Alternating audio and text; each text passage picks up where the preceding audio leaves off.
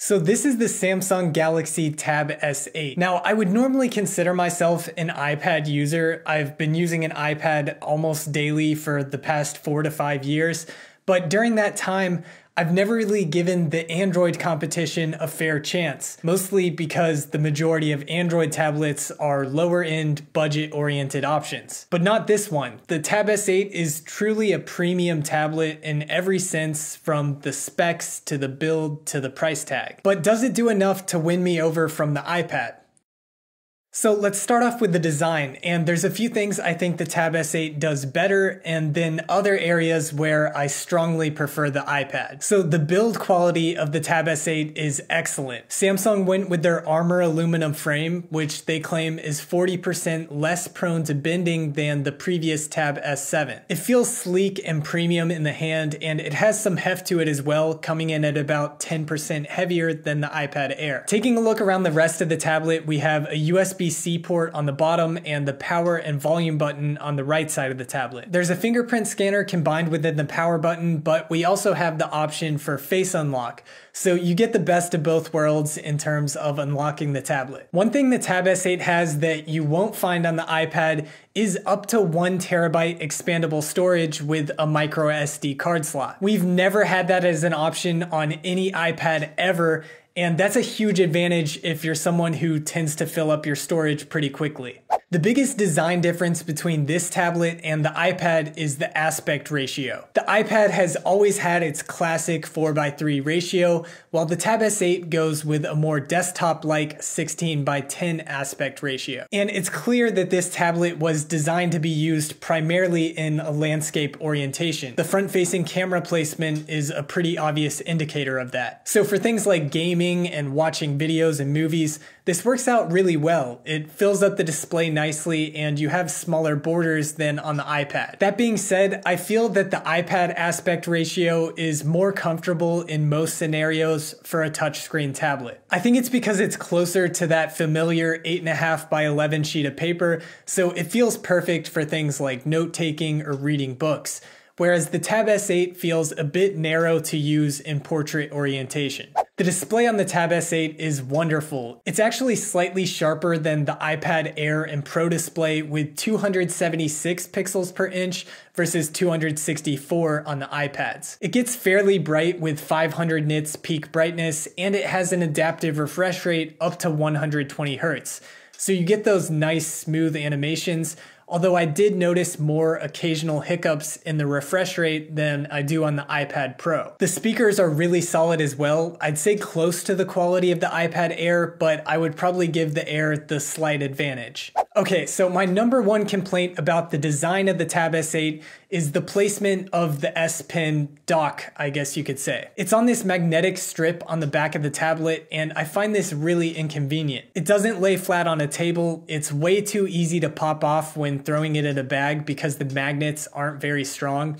And for some reason, it's non-reversible, so you have to attach it the right way or it won't stick well and won't recharge. And I just realized a couple days ago that I can attach the S Pen to the side of the tablet, like on the iPad, which is great, but the only catch is that it won't recharge this way. The iPad's method of just attaching and charging the Apple Pencil on the side of the tablet is just much better. But let's go ahead and compare the S Pen to the Apple Pencil. In terms of aesthetics, the Apple Pencil has a very distinguished look to it, while the S Pen looks more like a generic stylus. The Apple Pencil is also longer, heavier, and has a wider diameter than the S Pen, and because of that, I think it feels slightly better in hand. But when it comes to the actual on-screen writing feel, the S Pen really impressed me. It just glides across the glass so nicely, and it's all thanks to its special elastomer tip. It has a much smoother feel than the hard plastic used on the Apple Pencil, and you don't get that clicky plastic on glass noise when writing.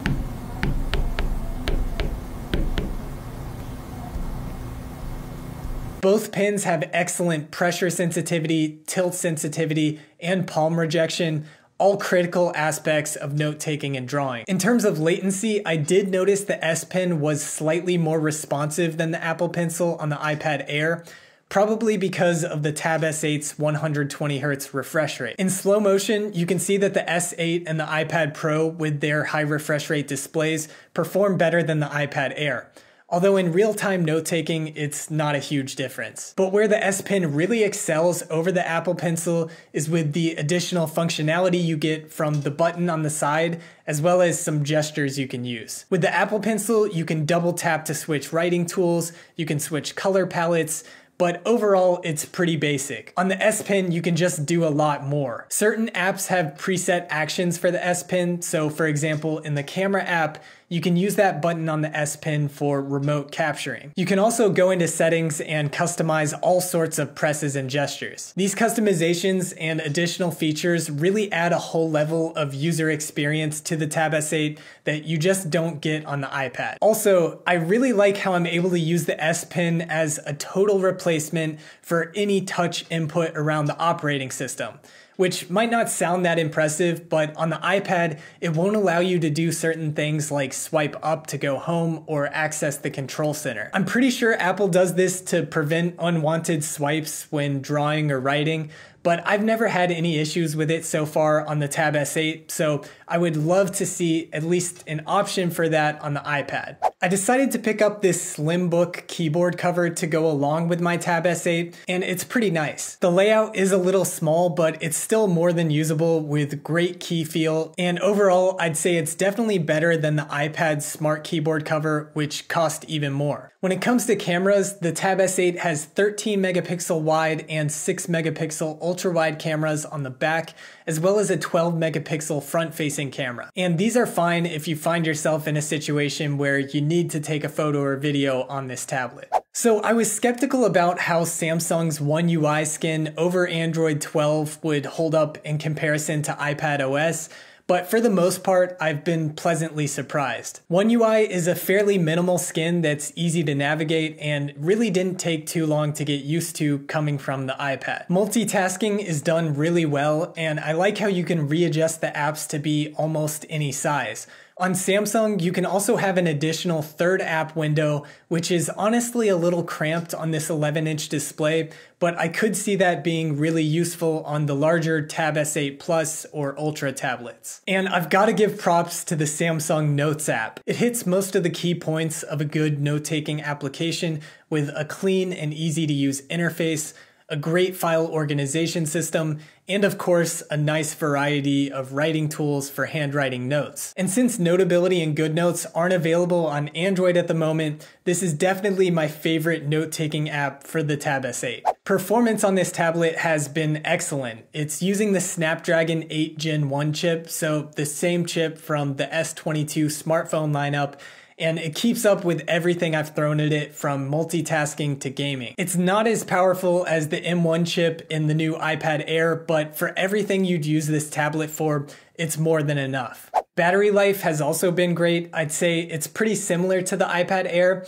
I've been getting about 2 days of use with a few hours of screen on time each day. And when it comes to recharging, the Tab S8 is capable of charging up to 45 watts, but unlike all iPads, there's no power adapter included in the box. One of the features I was most interested to test out was DeX mode, short for desktop experience mode. So this is basically a different skin over Android that makes it more like a traditional desktop or Chromebook experience. This concept has so much potential, but after trying it out, it feels like it's not quite ready at the moment. First off, I haven't been able to get DeX mode to go full screen on my external monitor with my Tab S8, which is weird because it does work in full screen with my S22 Ultra phone. So that's a big disappointment because I have these black bars constantly on the sides, kind of ruining the illusion of the desktop experience. There's also just a lot of quirks and inconveniences of using this mode,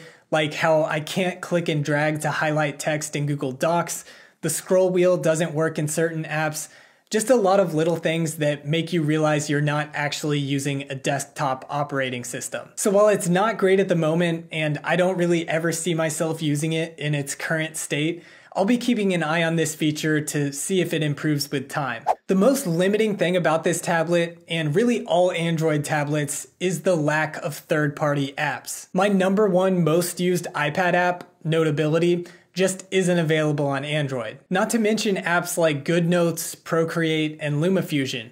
Although LumaFusion for Android is supposedly in the works, so maybe we'll see that soon. In fact, the only creative applications that I used on my iPad that are also available on Android are Adobe apps.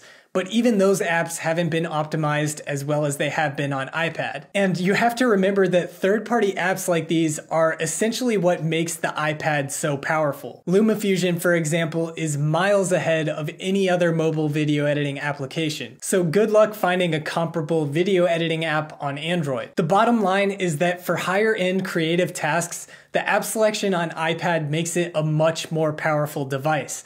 At least at the moment, until Android catches up with their app selection. So do I recommend the Tab S8? I'd say if you're looking for a fast tablet with great hardware and you generally prefer an Android experience, then the Tab S8 is a great option. But for me, the iPad Air or Pro are just better options just because iPadOS is a step ahead of Android when it comes to tablets. But this could easily change in a year or two, so I'm excited to see what the future holds for the Tab series and Android tablets in general. Thanks for watching, and I'll catch you guys in the next video.